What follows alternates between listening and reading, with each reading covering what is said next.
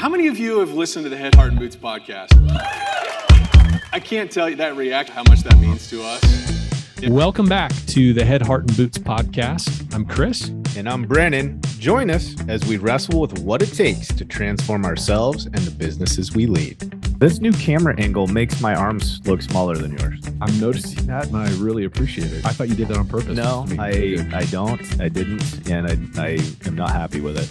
All right, Alex, my man, we're back for part two, and this decidedly we were going to keep this more focused on entrepreneurship, your leadership journey. So I titled it, and I don't know if it was kind of a goofy title, but Making Alex Duta, right? How have you sort of put this life together, right, that you've created for yourself, both in building and ultimately selling a successful restoration company to now you're in a venture-backed software startup and we'll touch on some of the other ands during our chat again today. But for people that listening to this and you haven't heard the first part with Alex, go back and pick up that first part. We talk about certain lifestyle practices and disciplines that you have, some philosophical stuff about how you approach your work. And we talked about booze, I think, at one point. And so we're gonna hang with a Z, just so we're booze. Yeah, I just want to make Yeah, I'm a little bit Sound stuffed transfer. up, so I want to make sure that my words come across very clearly. Yes, keep it PG.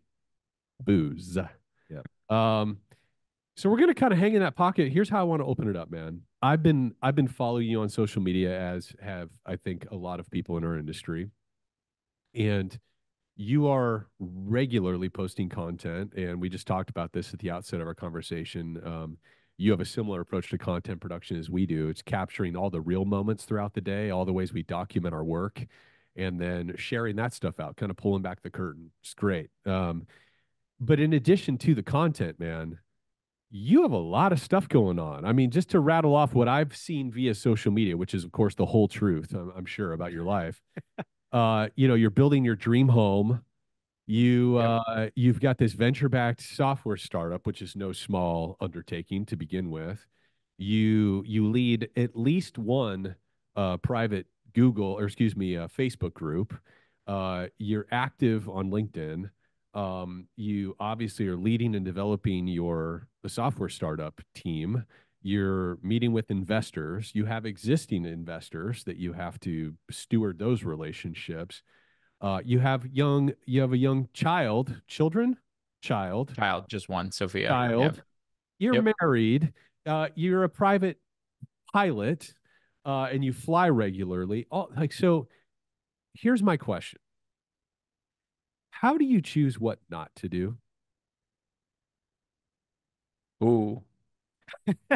That's a tough question, but I think I boil it down into two things. If it doesn't bring me value and I don't enjoy doing it, I don't do it. Or if it doesn't bring value in general, I would say. So if it's not valuable and I don't enjoy it, it gets cut out. The other thing is, I think people, if you look at the different things that people can do, they kind of fall into different buckets. There are things that people are really bad at, not meant to do. There are things that people are all right at. They can do sort of kind of okay. There's also things that people can do that they're great at, right? So, I mean, I'm great at a handful of things. But I think if you're an entrepreneur or if you really want to get to the next level, you need to focus on your superpowers and only do your superpowers and then find ways to delegate and or build systems around the things that maybe you're great at, maybe you're mediocre at, maybe you're bad at. It doesn't matter, and take those off your plate.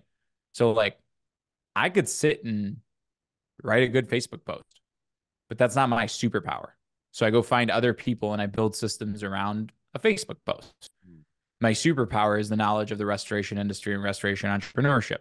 So I need to find a system through which I can basically feed somebody whose superpower is writing to be able to write Facebook posts and then make it like seamless and natural. And that's when calls like these get recorded and then they get watched and then they get created. So I think a lot of people, like, they're afraid to give up things that they're great at and good at and maybe mediocre at because they feel like, oh, what's my purpose if I don't, if I give up those things? But the reality is you need to find your superpower, focus on your superpower, and delegate and get rid of all those other things. And your superpower is that one thing that everybody's like, you do very well. And everybody's like, how in the world did you do that? You know, some people, you know, like think of people who play instruments, for example. It's like, how in the world did you hit the piano and all that notes so well? Like it came, and then that person's answer would be like, I don't know, man. That just kind of came naturally to me. Like I learned it over time and I just kind of picked it up. Um, so that's my answer to that. What would you say your superpower is then? My superpower came from a very young age, and I think my superpower is actually dreaming. Um, so we kind of talked about my childhood, first generation American immigrant. Parents were working a lot. I probably had and still have a very interesting, maybe rather abrasive personality. I would get in trouble at school a lot, do stupid stuff all the time, and I'd get in trouble a lot. And, you know, old Eastern European in trouble. It's like you get everything taken away from you for like a week to 2 weeks and you're stuck in your room because you can't do anything else. And like my coping mechanism became like daydreaming. So I remember like sitting on my bed and pretending like I was driving a truck down the road. And then, you know, then I envisioned myself building skyscrapers. And like I would dream like I drive up to the truck site with the big dump truck and get out of the truck and hop up on, you know, ladders and stuff. And like I'd even pretend like I'm fixing up stuff. So it was almost this weird thing that maybe most people would make fun of me for at the time. It's like you're enacting these things. And eventually I did some acting and such. But I realized that not a lot of people, it doesn't come easy to a lot of people to think of the future, to dream or to visualize or to come up with that. And that's just something that like comes very naturally to me. Like I close my eyes, imagine a scene, look at how something looks like, and then communicate it well. And that's my superpower. So like the concept of Albie, like I'm horrible at the meticulous project management part of software where you have to write these really flushed out tickets with all the requirements of what things can do. But like I can see a future of restoration tech with everything I do. I guess, yeah, that's what comes naturally to me. It's like seeing the future or seeing a world where this is different and being able to dream it and then being able to articulate it to other people. That's interesting. I just have a question, kind of a follow-up to that. First off, I can totally relate to your comment about the fact that there's almost like some fear around personal value that we build around all these kind of auxiliary tasks that we just really don't love and we know that are a weakness, you know?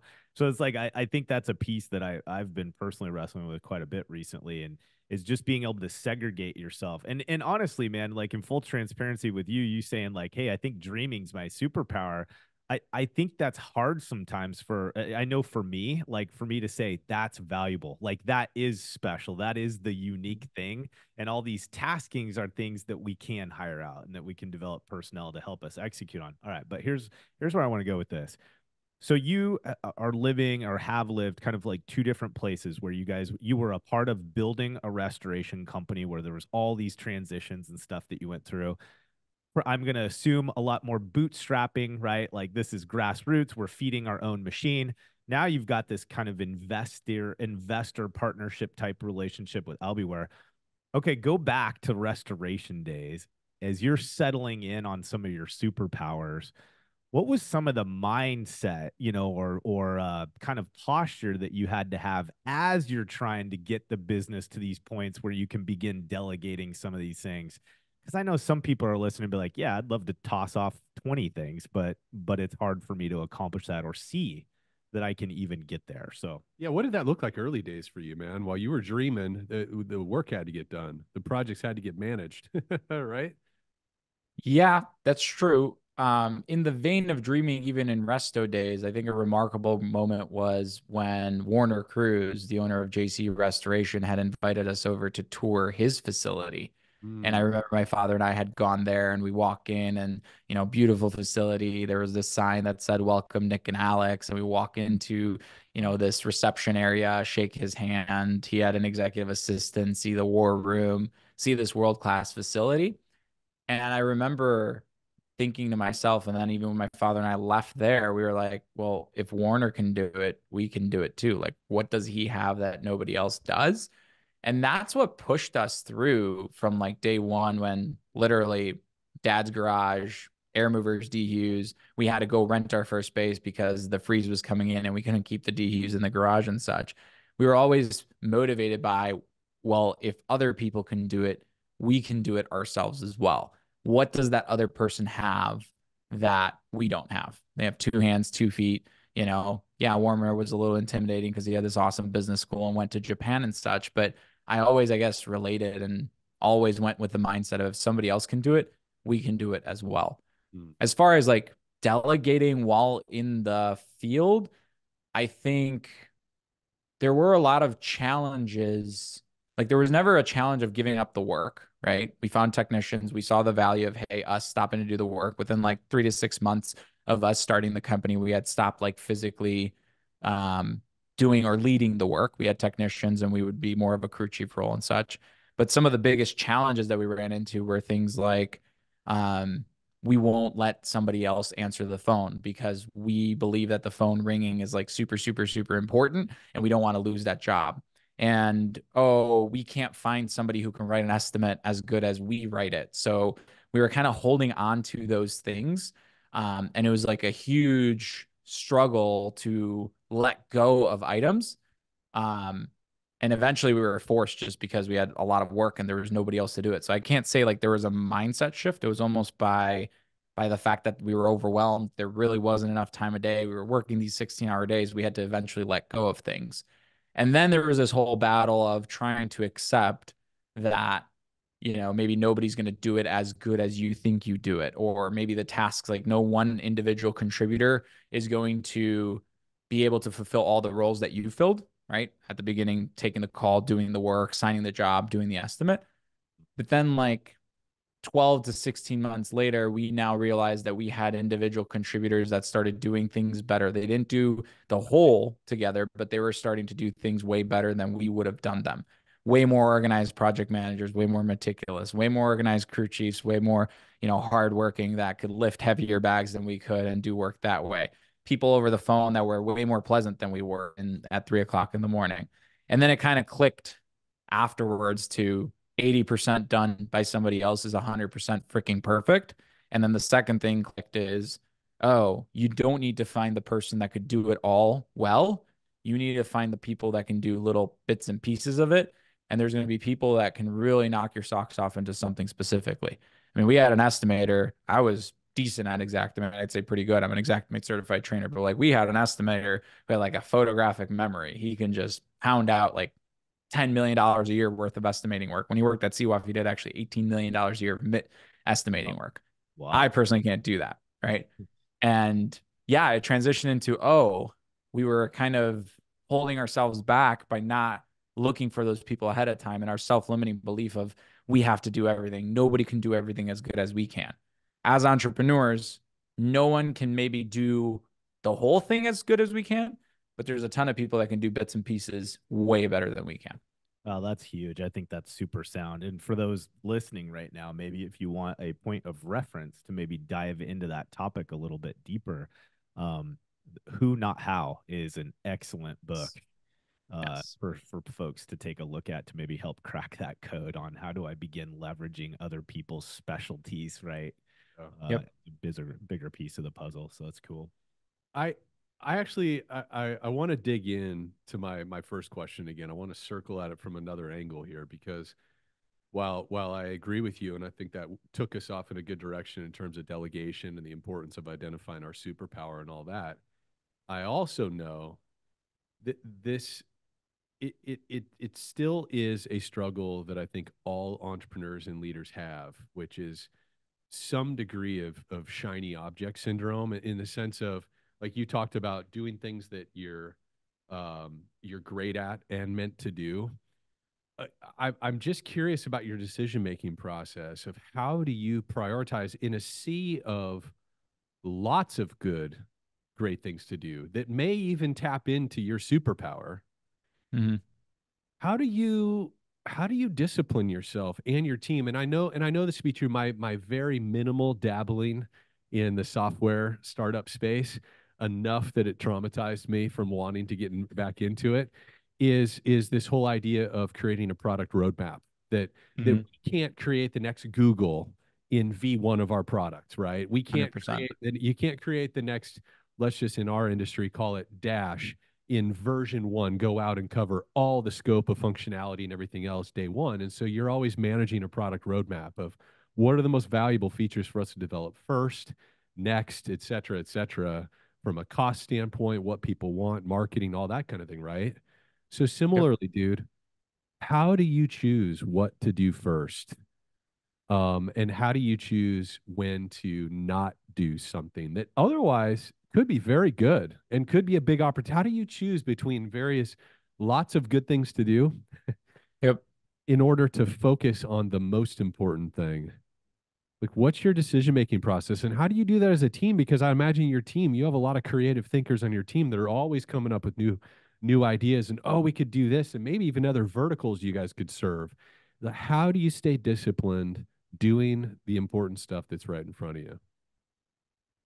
Yeah. So I guess an example that I can give, and maybe it's not restoration specific, but a recent example that comes to mind is I was sitting in on a sales team meeting, and the sales team felt a little stuck and a little overwhelmed. And there was a bunch of different ideas of things that we should have done with the sales team. So, data needs to be cleaned up better. We need to get better automation. We need to try to call these different people, try to go into these different verticals, and so on and so forth. And like a bunch of different ideas were coming up, and I could see like everybody. I guess the analogy I would give is like they were spinning their tires in mud, and there's like a lot of momentum moving on in that conversation, but people were frustrated and there were no solutions. And I kind of, I don't know, out of intuition, just asked, "Hey, team," and this was a newer team also. We had grown very rapidly from like 4 employees to now the sales team, I think, is around 18 employees. And I was like, "Hey, what's our North Star in sales?" I just had the intuition to ask that. And we got like 8 to 10 different responses from the different team members there. Oh, it's how many demos we book, or how many calls we make, or, but nobody really mentioned the North Star. And like from our board approved plan, there was a North Star, and the North Star was an ARR goal, which was a revenue goal, right? And it was the end result. So nobody knew it. So I threw it up on the board, and I was like, okay, this is our North Star, right? It's like $400,000 of ARR every month needs to be closed. And then we went through and we also made the list of the problems that they were trying to tackle. It was like a list of 14. I'm like, which one of these things will really move the needle to hit that North Star? And we ranked them from, well, we cut out the ones that didn't, and we ranked them. And then I'm like, which one's the 2x lever that we should focus on and put all of our time and energy? Like, which one is that lever that will yield 2x impact on our North Star and also have the least amount of effort? And that's kind of how we looked at it. And we all came to the conclusion that who cares if our house is not in order, right? Who cares if our data in our CRM isn't as clean, or, our company isn't as perfect, right? As long as we're hitting these metrics, especially since everybody's comp plan and everything's tied to it, everybody succeeds. Another example, like, customer success had brought up the fact that, our billing system's kind of messed up. There's no direct tying on our user system to a billing system, and it's a manual process.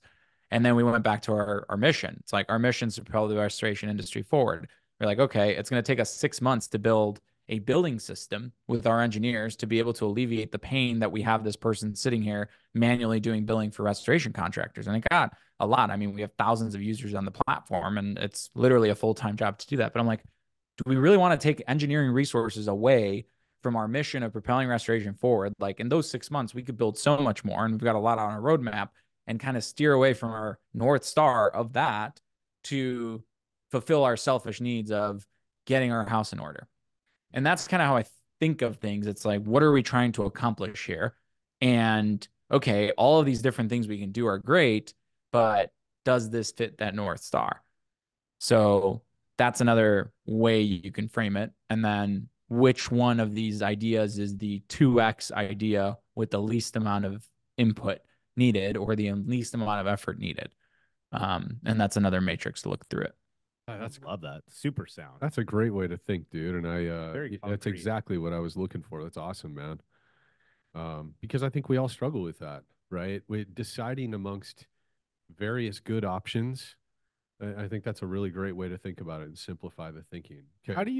How do you feel that you can introduce or adopt that kind of same mentality in the personal life? Like, because I mean, I'm assuming there's a lot of alignment in terms of the way that you behave and act and lead yourself. So what's the tie in there? How do I do that same kind of concept, developing my North Star in my personal life?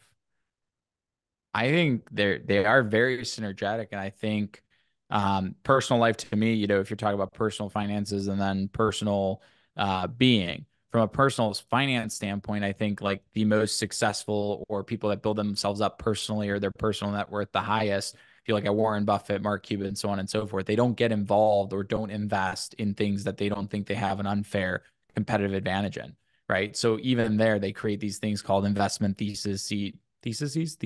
Anyway, theses. They We'll create roll an with whatever investment you say. thesis. Yeah. They create an investment thesis around something specifically. Then when you go on to like personal, like I think every family, there's this book called Family Boardroom 2. And we've started to implement those principles in our family. But I think there's something magical that happens when you and a spouse or a partner co-creates together and you formulate North Stars or a mission for a family's existence, and kind of work together as a family towards that. And it needs to fit the bucket of the reason for our family existing and what we want to do. And if it doesn't fit that bucket, then it kind of drops lower to the list, or maybe we don't do it. At the end of the day, a family is an organization, a non-for-profit church or whatever is an organization. A company is an organization. A country is an organization. And it's an organization of people that have one thesis or a mission or a North Star. And I think it's very important to look at it from that lens and to focus on that North Star without getting distracted by other things. Love it. Yeah, that's good. All right. I got another topic. Meetings. Meetings. Yep. I would imagine you have a lot of different kinds of meetings. Mm-hmm. Can you give us, I mean, so you have the experience, obviously, of running a restoration company, and there's a meeting cadence that's required at some level to run a successful restoration company. Now you're in a venture-backed software startup of all kinds of new types of meetings and audiences. Can you give us some of your best practices or maybe some principles that you try to lead meetings by to make them productive? Yeah, absolutely. So I think the biggest thing that you need to understand about a meeting is like the cost of a meeting. So if you're going to host a company meeting and you've got, I don't know, let's say an average person's worth $40 an hour, right? And you could even do it opportunity cost. An average person could produce $1,000 an hour, and you've got 50 people in that meeting. That's $50,000 in that hour. So you need to understand that you need to out deliver that much value within that meeting, or else you've cost that meeting money. So I don't take meetings lightly, and I don't schedule meetings just for the sake of having meetings. I have ultimate intentionality behind every meeting. And like in the back of my head, I know, hey, these people are taking time out of their day to meet with me, or we're taking time out of our day to meet on this specific topic. Like the intentionality needs to be set, and it can't just be a meeting for the sake of meetings. I also believe in rituals. And by rituals, I mean like different things that repeat themselves over and over. They build themselves on top of each other. And by rituals, I also mean how can you incorporate the different people in the meeting to feel human and to all feel present in one place. So oftentimes, like people tend to jump into meetings and get straight to the chase. I always reserve, 4 to 5 minutes to talk about, hey, here's a trip report, or hey, what was a win, or hey, what'd you do this weekend, right? To have the different people kind of feel human and be there, and they're not just there for that specific meeting. As far as cadences, I think like there's different types of meetings or different types of cadences for different types of meetings. So typically we operate off of EOS on both companies, both the restoration company and the software company. So every single week there's like a departmental meeting, and we follow the US structure. I think the US structure is fabulous in the fact that, you start off with 5 minutes of good news. Then afterwards, you go into scorecards and you're reviewing the metrics as a team. So you're reviewing your North Star that we just talked about. Then afterwards, you're going into holding each other accountable on to-do lists and checking those things off. And then afterwards, you're talking about your rocks, which are your like 90-day things that you're trying to move the needle on. So everybody's super laser focused. And then that all feeds into an IDS session, which is identify, discuss, and solve. So basically, whatever's holding you back, like a great question to always ask in a meeting if you're talking about numbers, it's like, okay, great, we didn't hit these numbers. What's the number one thing holding us back from hitting these numbers or from doing this outcome or from moving the company forward? And then having a discussion there where you're solving things. As far as like other types of meetings, I think leadership retreats are very important. We do them quarterly. And a leadership retreat in my book consists of the leadership team getting unplugged from the day-to-day business where they're just stuck in the weeds and into the regular monotony of the world and going to do something together. So, we'll book a cabin in Gatlinburg or up in Wisconsin or whatever. And we have a couple of purposes. One is review the previous quarter. 2 is set the new quarter plan. 3 is do something around our core values. So like we're very adamant about how our core values are. And we have 2 activities that we do as a leadership team that pushes us out of our comfort zone. So it could be anything from, we haven't done walking yet, but that's like a next activity. But like we've done things like extreme hikes through really bad weather and stuff like that to, if somebody's uncomfortable with presenting in front of a crowd or stuff like that, we'll do things like those to help push people outside of their comfort zone, kind of realign us with our values. Then there's board meetings. If you don't have a board, I would still put together a board meeting. The concept of every single quarter synthesizing and looking over your business and how it's worked, I think is huge as well. And then the last type of meeting that I use is a one-on-one, half an hour feedback between you and your direct reports, if you have any direct reports, all focused on how can I serve the direct report so that way they can achieve their goals and their dreams bigger. And again, an awesome question to just start those things off with. Well, what are you winning at? Let's celebrate. And then 2, what's the number one thing that's holding you back? And giving feedback 100% on what you think, speaking your mind, whether they like it or not, in a polite way, and giving them that feedback so that way they can better themselves. I love that. I think that's a challenge that a lot of teams are faced with in terms of how they're deploying a one-on-one, and they just kind of lose the point of who it's for, and they're still trying to use that meeting or leverage that meeting almost to get what they want or what they need. And I just love the fact that you're completely unapologetic about the fact that that is a meeting for them. It's their development, and that's your opportunity to be a steward and a guide to help them achieve that thing. I just think that's really mission critical that many of us are not connecting the dots to in terms of the success and engagement in our organization. So, hey, so you've been in this process of building a company where the strategy you've deployed requires outside investment. You've been working with venture capitalists. What is the biggest thing you've learned about working with investors and managing that relationship? Because there's a lot of people that they're seeing all the M&A activity in the industry and they're like, oh my gosh, I want to jump on that gravy train, and they want to prepare their company to sell and get, potentially have a second bite at the apple, work with a PE company, all this stuff.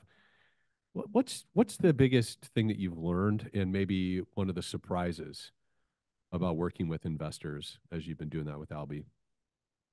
Absolutely. I think one of the surprises was the fact that investors and capital markets are depicted in, I think, a negative way. People feel like they lose control. People feel like the investors come take you over and push you in a different way, and so on and so forth. And maybe part of that is true, but I personally haven't experienced that. Now, granted, all of our investments are minority stake investments. My co-founder and I own the majority of the company, and we still have full control. But I think the value that somebody can bring as an investor to the table is huge. And I think that it's kind of a myth and an illusion that that person's going to take over your business, especially if you're the operator. Like at the end of the day, even if you own 0% of the company, if you're the operator of the company, you actually have the most control because that investor actually needs you, because if you leave, what's that investor going to do? So I think that's something that like surprised me. The biggest thing I've learned, well, there's 2 things that I've learned, but one, my relationships with money and capital has changed a little bit.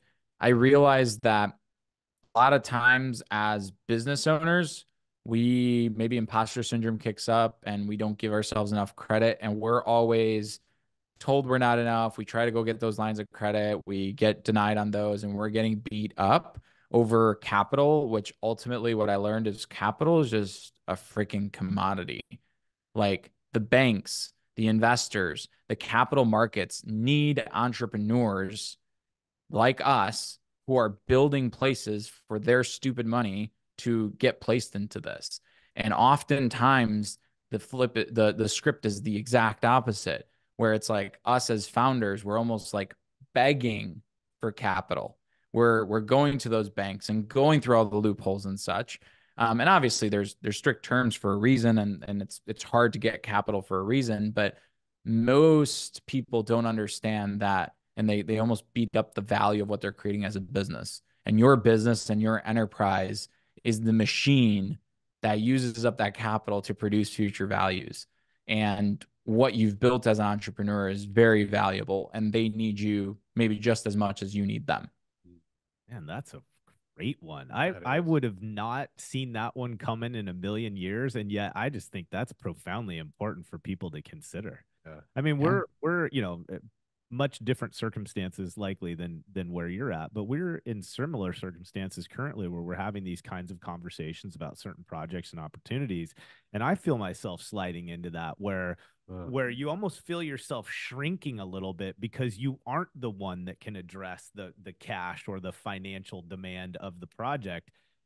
And so honestly, like hearing you say that, even for me, I'm like, you know what? He's freaking right. I need to own that as well, like in my own. Yeah, we were just talking about that yesterday, just how there's a lot of those mindset shifts, right, that need to happen. Yep.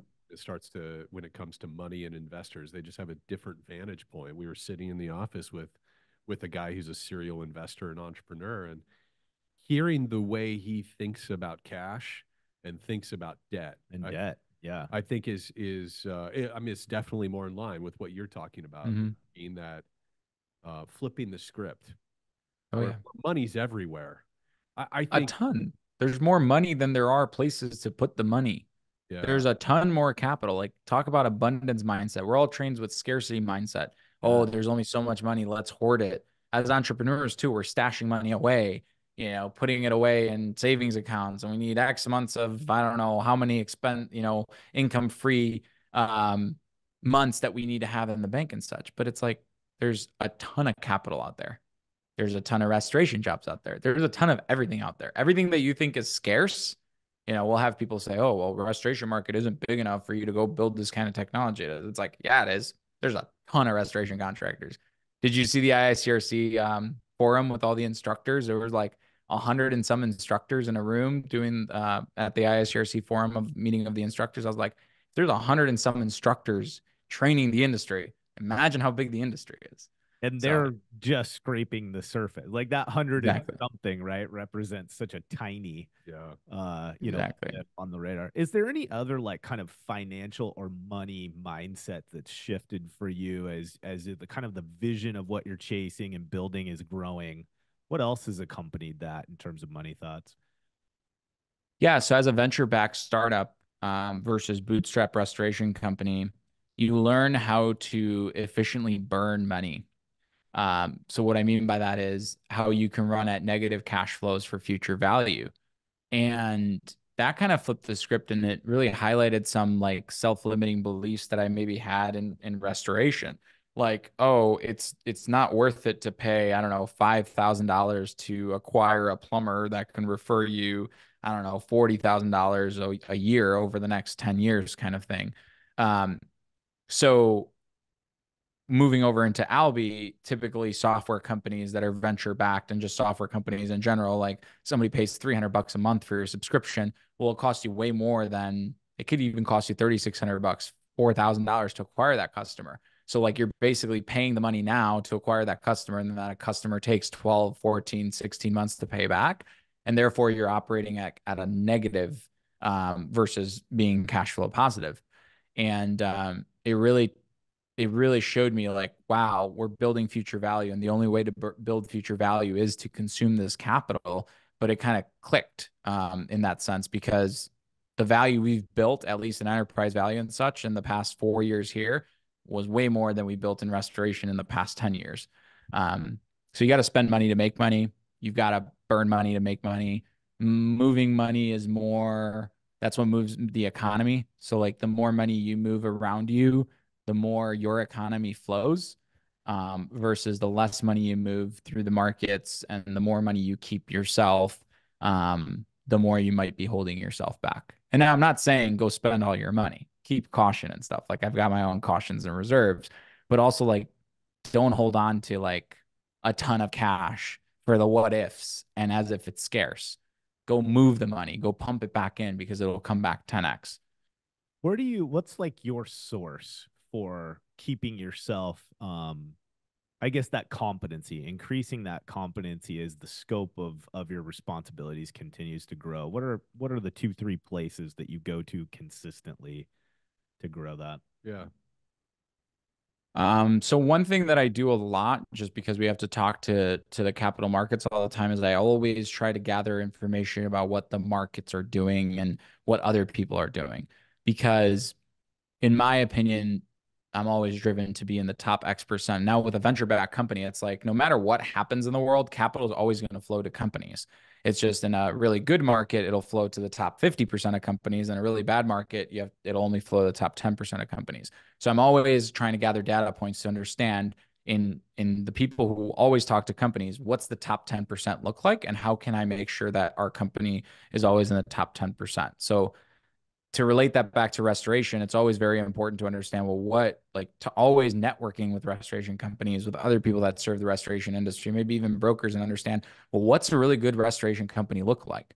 What's a really good restoration company trade for? What's it worth? What are they paying their project managers, their crew chiefs and such, and always trying to be in the top X%. So in all those areas. The second thing is I'm a part of a lot of mastermind groups and spend quite a bit in personal development, and to be in rooms where I'm the smallest person in the room with a lot of other people of expertise. And what that's given me, it's almost made me unstoppable in the fact of like, from a mastermind group, one of my mentors wrote a book, and now I all of a sudden am able to network with the publicist and the graphic copywriter and the person who's going to publish it and all that stuff. So the who, not how, is powerful. And then getting into the rooms where you could always find the who is very powerful. And sometimes they cost, sometimes you have to network your way into them, but that's another thing that I do. And then the third thing is you will never know enough. Like abundance mindset applies to knowledge, right? Knowledge isn't scarce, it's abundant. You must always be seeking out more knowledge, and not just seeking out like consuming it, but learning it. So read the book, mark up the book, read the book again. Journal every single day, and every single interaction that you do, it's a learning experience. So just like Chris is writing things down right now, when you write things down, you actually catch what you learn. So it's not about what's taught, it's what's caught, and you reinforce it within your brain. And there's a difference between consuming content and studying stuff. So if you're always studying and you create a daily habit out of studying, you'll always be able to build yourself up. I love that.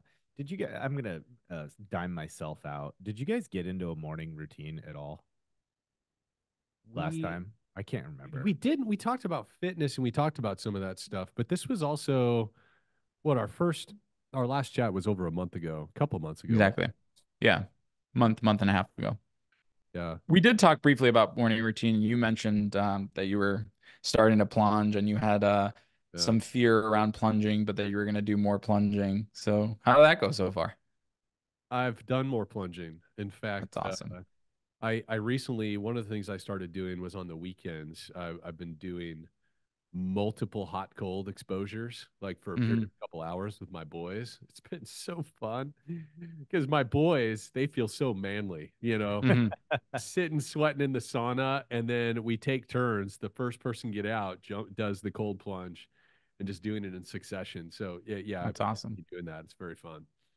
Congrats on that. That's awesome. Pocket, man. Like, we totally snoop on you all the time in terms of the socials, right? So it's like I'm watching you're taking shots in the gym, not shots as in you're not doing tequila shots, but shots from the gym, keyed in on some amazing things that are happening in your business and and the different things that you're chasing. talk to me a little bit about that, just the balancing, the time blocking. Like, what are you doing in real physical terms to be in the right places, to give yourself the time to do the things that you want and to prioritize? Like, how do you balance that, man? Yeah, I mean, I think it's all connected. Health, wealth, love, and spirituality are the four pillars of life, in my opinion. If one's out of balance, it'll take a toll. Yeah. Um, so I even incorporate like physical stuff into our stand-ups with the sales team, for example. We'll go do burpees, jumping jacks, something like that. But I think like if you're not showing up 110% at work, you're probably not showing up 110% in other aspects, and it kind of mirrors itself. Mm. Um, and yeah, I mean, almost every day working out. I think sweat every day. You know, you tire the body to tame the mind. And I went on a health journey about a year and a half ago. And ever since then, I haven't stopped in the sense of working out, eating very right, doing things like stressing the body yourself. I also believe in like use stress versus distress. If you Yeah. stress your body out yourself and if you embrace discomfort yourself, basically other things in the world don't stress you the same way. Yeah. Like an employee coming in and telling you XYZ won't stress you as much because you're already used to you stressing your body to a higher degree on a daily basis. And I'd rather stress myself out than have something else from left field come stress myself. As far as morning routines, I focus on the mind, body, the spirit, and then moving the business or my life forward. So those are kind of the four buckets that happened. And it could be something as quick as an hour. It could be typically it takes about an hour and a half to 2 hours. And it involves a workout. It involves eating right. It involves journaling. It involves reviewing my goals and analyzing myself. I have 12 goals for every single year. And analyzing myself against those goals and seeing, okay, where am I short and what can I do to move this forward? Um, and it's quick and it's simple scales. You don't need to, I don't know, do a million cold plunges throughout the day. Yeah. You don't need to, I don't know, I'm not like a bodybuilder by any means. A workout could be as simple as, I don't know, go for a run, or sometimes it's heck, go for a walk, right? Yeah. But it's those simple, small little improvements every single day that really count. Do you ever struggle with and I want to be cognizant of time, but do you ever First, struggle with discipline fatigue? You know what I mean by that? Here, let me give you context just in case. Is like I'm a pretty driven person. So like Enneagram, I'm an 8, like I'm definitely the challenger. Like I like to be disciplined. I like to be making forward progress, right? But I also have times where it's exhausting. Like there's just mhm, it's hard to be disciplined, right? And so I have phases where I feel like where I get discipline fatigue, and there's kind of this mhm, exercise or this battle that takes place where my system's kind of trying to sabotage me. Like, oh, you deserve it. You're tired, right? Like you've been mhm. towing the line, all these things. So, anyways, in my mind, like I have these moments where I battle discipline. Mhm. Do you ever run into something like that? And if you do, what do you do about it? 1,000% actually. And, ever since I think I've taken organization and systematization to like an extreme, right? Like to where if you look at my calendar from 4 a.m. to, 9 p.m., everything's on there. And even my time with my wife's on the calendar. And the thing that woke me up a little bit was I was at a mastermind group, and I stood up and I asked somebody who was speaking, who knew me sort of well, hey, what's the number one thing holding me back? And they sat there and they looked at me and they were like, you know, in December when you and your wife came to my house, yeah, I don't know, something felt weird there, right? You guys were sitting on the couch and stuff like that, but I don't know. And then he went and told a story about him and his wife, and then he said something along the lines of, I feel like sometimes you're just doing the motions, or I feel like sometimes people feel like you're just doing the motions. I'm like, hmm. And my co-founder was in the room. He stood up. He's like, dude, at lunch, hit me up. I got to tell you something. And then he sat down. I'm like, okay. So I went to my co-founder and I'm like, okay, what's up and stuff like that. He's like, yeah, your wife told my wife something along those lines too. Like sometimes used those same exact words. Sometimes I feel like he's just doing the motions. I'm like, interesting. And then on the run the next day, we do this founders run and such. And I was running with people and I talked to one of my buddies and stuff. And he mentioned the same thing. Long story short, go confront my wife. I'm like, hey, we have a great relationship. We don't really fight much, stuff like that. We don't have friction. Everything's great. And she's like, yeah, but just because we don't always like fight stuff like that, you can't say like it's absolutely perfect and superlative and such. I was like, interesting. What do you mean by that, babe? And then she mentioned the same words. Long story short, those times, right, can be turned into, oh, you're just doing it because it's on your calendar, or you're just doing it because of this.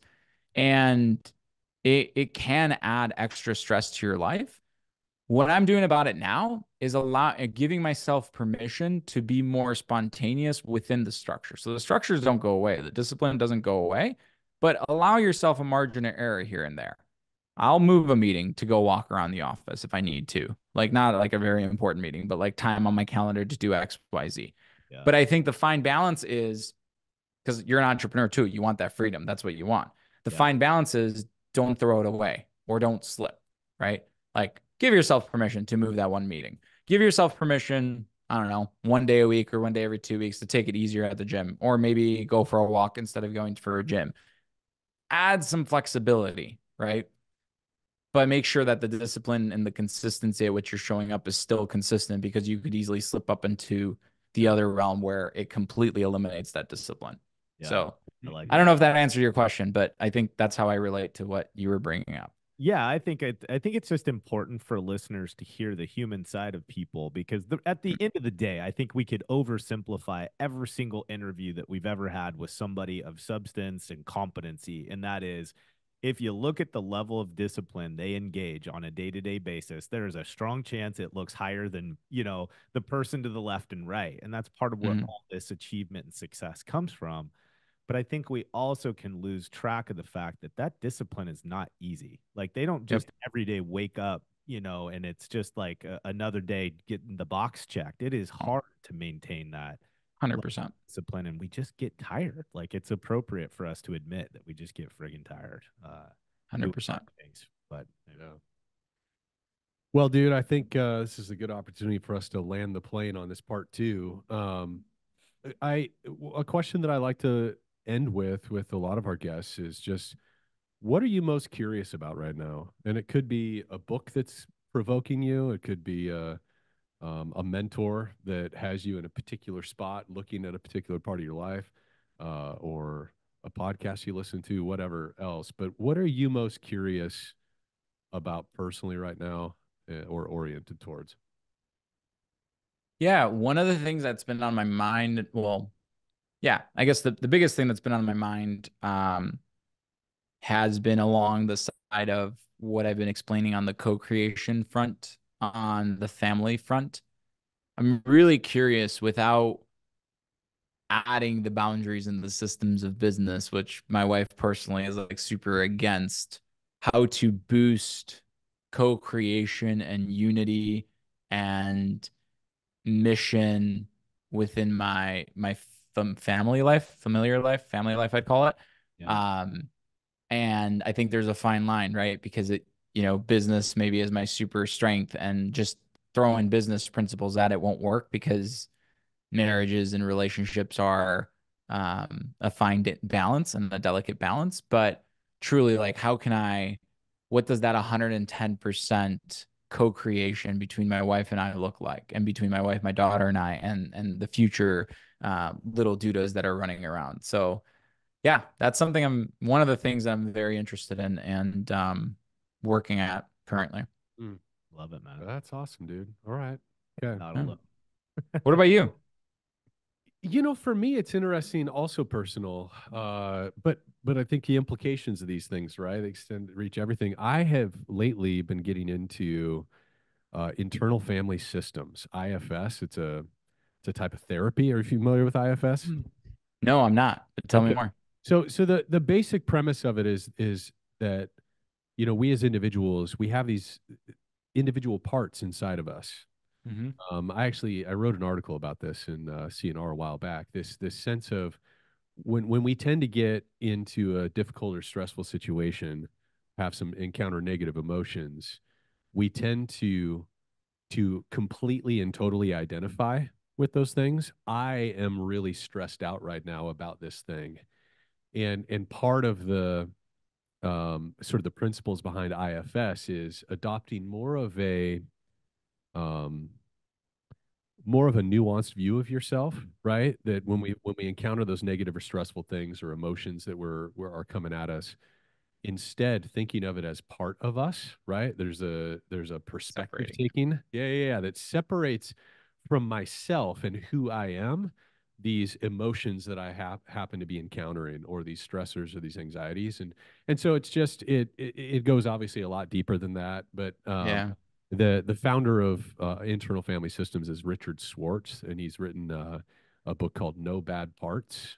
Mm-hmm. And it's just this idea that in order for us to be engaged in self leadership, right, that this really is the concept of self leadership, is recognizing there's all of these disparate parts inside of me that have originated from experiences that I've had in the past. Often they take the form of a protector, right? We've Mm-hmm. encountered certain hardship or suffering or abuse or whatever early on in life, and these parts of us take shape and they take on roles. And I just find it really interesting as a leader, looking at, okay, how do these parts and what are these parts inside of me, and then how do I also recognize these parts in other people? Mm-hmm. You know what I mean? And think Yeah. more holistically about others and my relationship to others. And it's like, okay, what might be happening inside them, in their various parts, that's causing this behavior or this way of that they tend to show up. So anyway, Mm-hmm. it's very interesting. You can Google it. This guy Richard Swartz been on a lot of really great podcasts too. So I've just been digging into that lately. There's a huge spiritual parallel to what you're talking about. I did some spiritual work recently, but you're the feeler of the feeling Yeah, blank. You are not blank. You're not stressed. You're the feeler of the feeling stressed. yeah, And almost like identifying you as your soul yeah. versus your ego or your brain or like your physical body as something separate, and understanding like the difference between the two. And there's like we can go on a whole episode on that, but it was We might very have interesting to to. find the correlation there. Yeah, we may have to. That's an interesting Yeah. place to hang.